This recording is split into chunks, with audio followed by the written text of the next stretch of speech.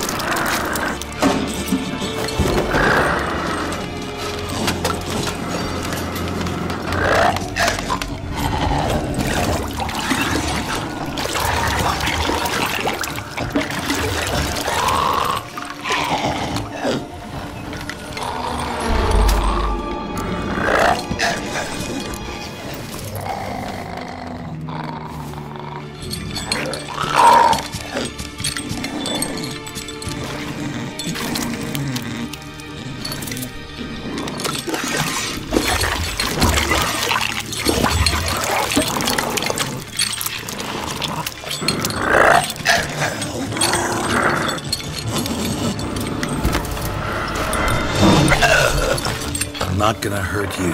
Wanna help? I've seen the words of the curse on the walls. Think I know how to lift it.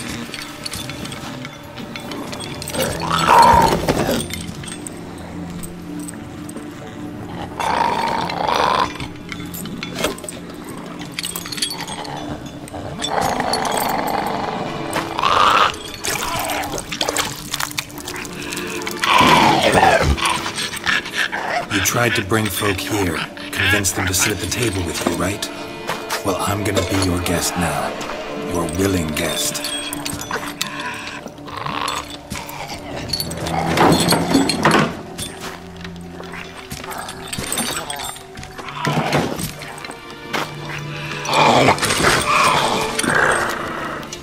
Just need a bit for Regis.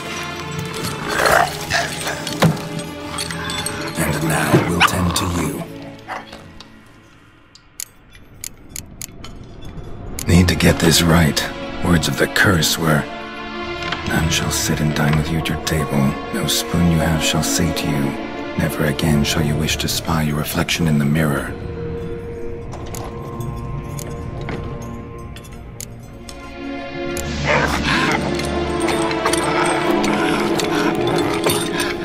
We can't use spoons. No, that won't work.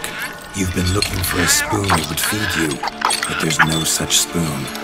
We need to eat without spoons.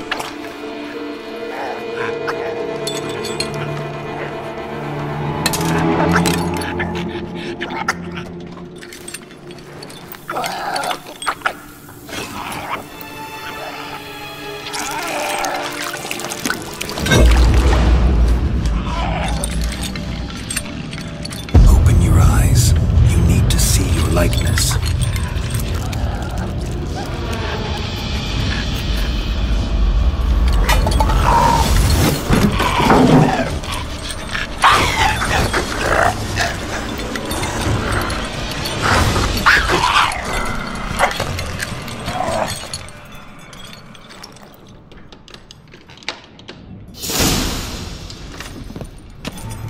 Think it worked. Just not quite like I expected. Need to see what happened to the white. Won't be hard to find given its stench.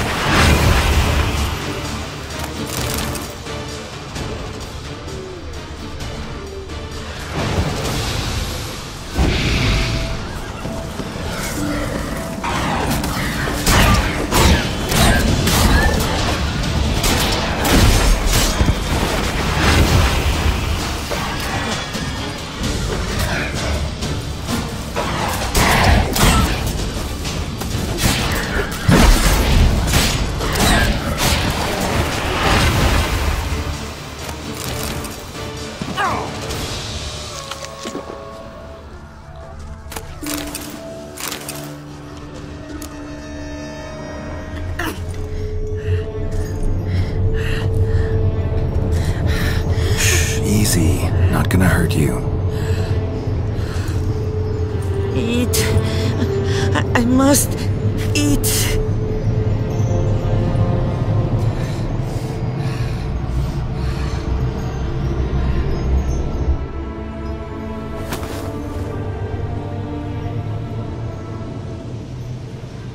I'll take you someplace safe.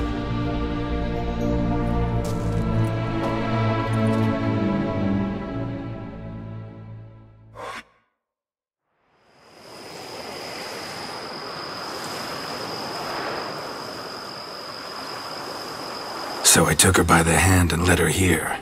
Seemed the only sensible place for her. You did the right thing, sir. She should recover quickly here. Don't worry, sir. I shall see to everything. She is safe here and in good hands. She'll soon be back on her feet. Might actually take a while. She hadn't eaten anything in over 100 years when I found her. Horrid. Whatever brought this about? Told me her story on the way here. Her name's Marlena. She was once the very beautiful and proud heiress to the Trastamara estate. One evening, when she was holding a banquet for friends, a beggar came to her gate seeking alms. He had a bowl and a spoon with him. He sat outside her fence and waited. I've heard of the custom. An ancient rite of hospitality that obliges one to give food and drink to such a guest lest he depart hungry. To neglect the custom is to bring great misfortune down upon oneself. Marlena didn't care a whit for the old customs. She drove the man off, saying she'd rather feed the leftovers from her feast to her dogs than to give the beggar anything. The beggar then broke his spoon, cast a curse. She was beautiful, so he said she'd never wish to look at herself in the mirror again. Since she adored feasts, he swore no one would ever wish to sit and dine with her. And as she even refused him the crumbs from her table, he swore she'd never find a spoon in the world that would sate her hunger. A harsh punishment. I imagine lifting the curse was hardly simple.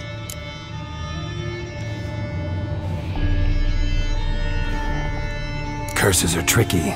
They play on irony. Always gotta figure out what the catch is. Marlena had spent decades looking for a way to lift it. Transformed into a wight, she stole spoons and lured folk into her home, trying each time to get them to dine with her. Didn't work. So what did? Someone had to sit down and share a meal with her. Of their own free will. They had to eat without using spoons and make her look at her reflection. That's it? That was all it required? Simplest solutions are sometimes the last that come to mind. Besides, when you're a wight, it's pretty damn hard to find willing human company for a feast. I imagine so. But, most importantly, it is now over. Please, don't worry. She will be in good hands here. Thanks. Gotta get back to my business now. See you soon. I thank you. So tasty. Oh.